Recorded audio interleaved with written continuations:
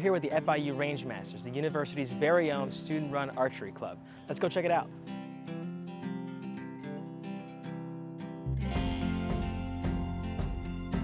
Guys, talk about how the club got started. So I looked up a couple local stores that were selling bows.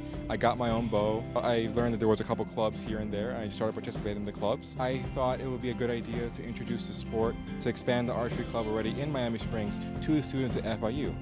The thing that I enjoy most about being in the archery club is just, how friendly everyone is. It's just a good atmosphere.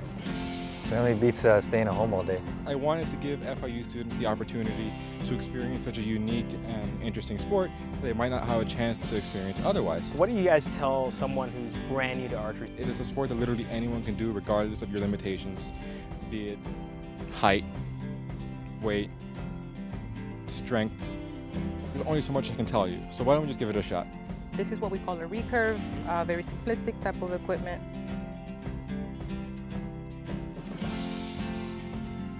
You're going to pull, find the corner of your mouth, and when you're ready, you just relax these fingers.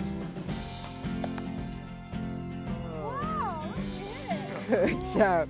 Wasn't that the scariest thing? Yeah, it was amazing. I didn't know what to think. Exactly. And relax. Use your fingers.